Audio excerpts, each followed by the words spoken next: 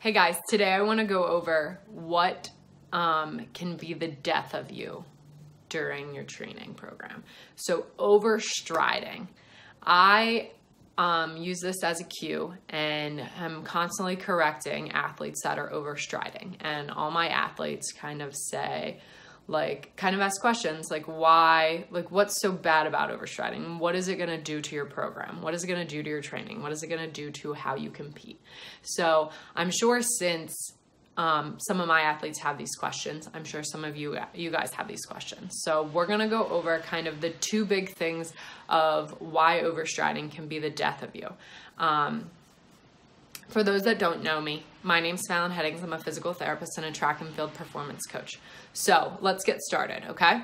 So overstriding. Overstriding means that your leg is coming down way out in front of you when you land. So that's like this guy over here on our left. He's got the sad face because he's overstriding, okay? Then we come over here to the right and this guy's in a good position. So he's happy. And then this middle guy he's all right. He's just doing all right. So when you overstride, that means you're coming down with your foot way in front of your hips. And that's where you can see that this foot is way in front of this guy's hips over here. And when you put this foot down, you can see the angle of this arrow comes down towards the ground like this. And if we're running this way, our finish line is over here. We essentially want the force when we go into the ground, when we stand on the ground, we want that force to direct us towards the finish line. So this guy, when he puts his foot down, the force from the ground is actually forcing him back towards the starting line. So the first death of overstriding is it slows you down. So this guy, every single time, because he's putting his foot down here, the force is pushing him back towards the starting line. This is the starting line over here. And it's essentially slowing him down. So he's super slow because he's overstriding. So that's the first big thing about overstriding is every time that your foot lands way in front of your hips, the force the ground's giving you is in the opposite direction of where you're going. So that's why your first reason why you don't want to overstride. Your second reason why you don't want to overstride is the demands it puts on your hamstrings.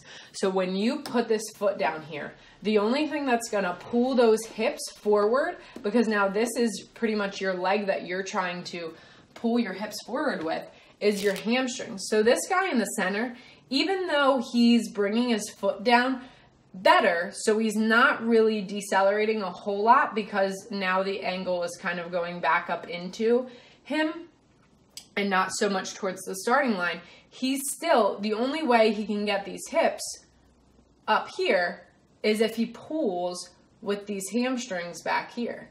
So when you overstride, every time you overstride, you're increasing the load and the demand on your hamstrings.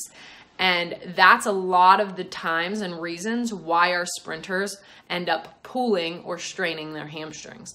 So I always am talking about overstriding with people who have previously strained their hamstrings. So as a brief example, I have a triple jumper that was actually out for an entire year because of a hamstring strain.